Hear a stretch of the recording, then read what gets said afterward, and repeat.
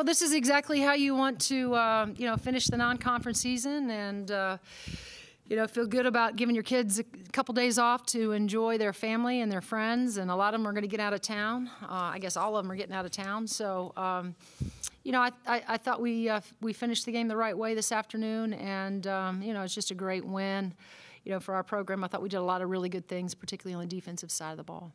Mark, question on the front?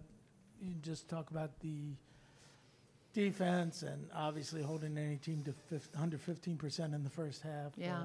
Says a lot about how you came out. We did, and we knew we had to, we've all really pride ourselves in being sound defensively. We felt like today, though, the key to the game was going to be rebounding, really keeping them off the boards, the offensive glass, eliminating, their second, third shot opportunities. And, I just thought we were really sound. I thought Allie, did a great job. And it's things that don't show up on this thing, or only shows up when we watch film and we rewatch in terms of just how well we played defensively and the things we did defensively to sort of get them on their heels, I thought, especially in the first half. So, give our kids credit. This was a game that, we challenged our guys. It was 40 minutes, and we wanted to be better than we were the other night against Western Michigan defensively and offensively as well, and I thought we accomplished that. Mark, go ahead. No, go I ahead. just, in particular, Sylvie was coming in with a hot hand.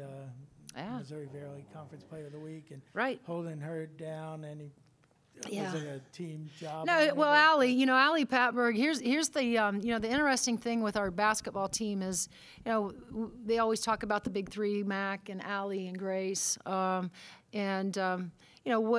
people don't realize, and now they will, is that Allie Patberg has the assignment of guarding the best perimeter player, right? And so she had that assignment this afternoon, and I don't know what she ended up with from a point standpoint, but she did when she came out, the first thing out of all of our mouths from a staff was what a great job she had done defensively on that young lady, and I thought she really took her out of. Nothing was easy for her, and that was the goal, right?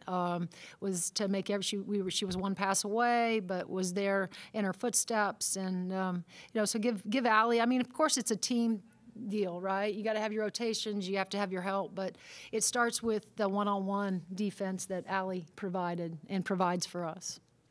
Matt Cohen, go ahead on Zoom. Hey, Coach, I wanted to ask about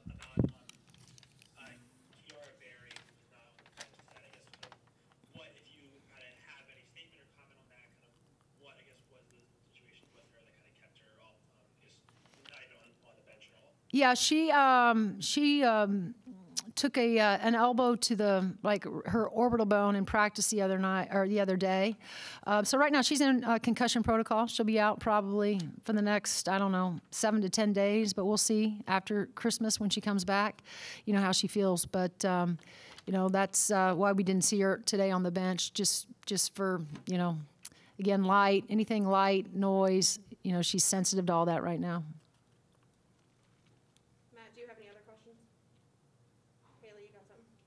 I guess the only other thing I wanted to ask about was kind of as a whole, is kind of how have you seen your team's defense, as you talked about it being the calling card for so long, I guess in a game like this, and allowing 8 points in the first half, how have you kind of seen, what things have you seen kind of progress from the beginning of the season to now to just make that defense more of the calling card that you wanted it to? Well, I mean, I think, early on, I felt like our offense was ahead of our defense, and I think we've actually caught up, but we've also probably exceeded our offense a little bit now.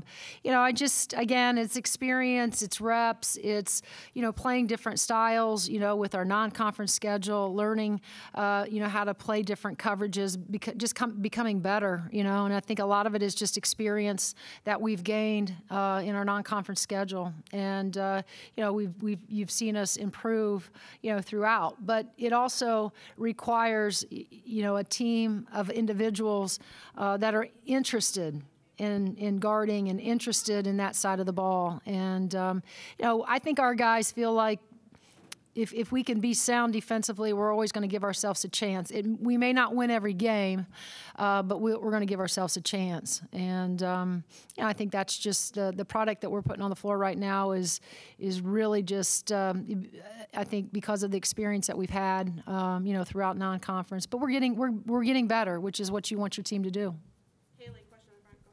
We've talked a lot about this before, the purposeful, tough non-conference schedule. So now that the non-conference games are over, Big Ten plays next week, do you think the non-conference schedule served its purpose? Oh, no doubt. Yeah, no doubt about it. We still certainly, all the woulda, coulda, shouldas, when we were down at the Bahamas against Stanford, and then NC State here, playing Kentucky, going on the road and playing a really good Quinnipiac team.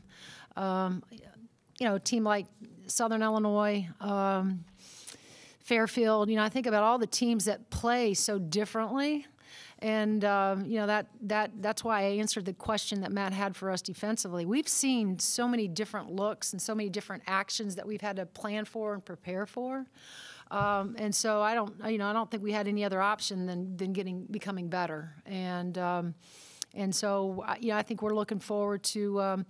Taking some of the lessons, and trust me, there were lessons in every win, and there were great lessons in every loss, and trying to apply them as we move forward, at Rutgers on the 30th. Skip. Hi, Skip. Hey, Coach, congratulations Thank you. on the win. You guys, next up, you have Rutgers on the road. Always a tough program out there, especially in Jersey. Now, this is a team that you haven't seen in a year. Right. Both games last year were postponed due to some problems on there, and you're coming off of a holiday break. What will your preparations look like from here on out to get ready for this Scarlet Knight team that you're not all that familiar Sure. with? Well, a lot of that, obviously, Garantes, went to the draft, and then the other four left. Diamond is now the point guard at NC State. So, they've had several that have left the program. So you're right. This is a different looking team, different personnel. Obviously, Coach Stringer's not on the sideline this year as well, so Tim is coaching them. So, but a lot of philosophy things, they're still going to press. They're still trying to keep you in the low 50s defensively.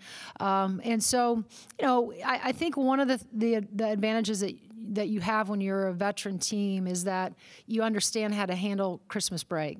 Right. And, of course, we talked about COVID. Of course, we talked about health, staying healthy and being mindful of, making sure, we're wearing our mask, wherever we go. And all of them are leaving. So that's a concern. But I also have to trust them and realize that a year ago they didn't get to go home.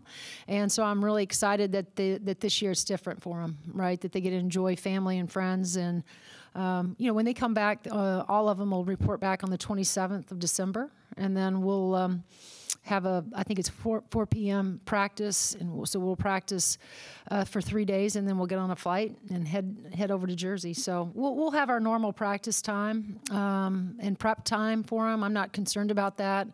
I do think that's one of the advantages of having an experienced team. They understand that, Big Ten starts, and we got to be ready to go.